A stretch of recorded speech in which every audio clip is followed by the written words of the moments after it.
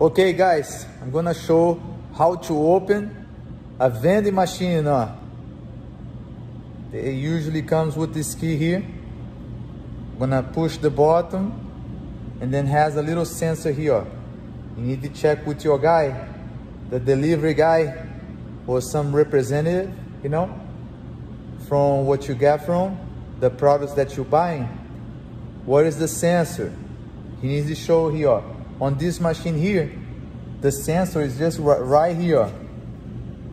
On this little shade over here. So you push the button, you hear the noise, then you pull.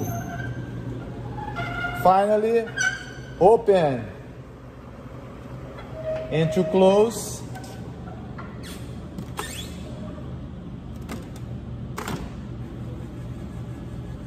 just push. You hear the little noise, so it's done. Door lock. Click like.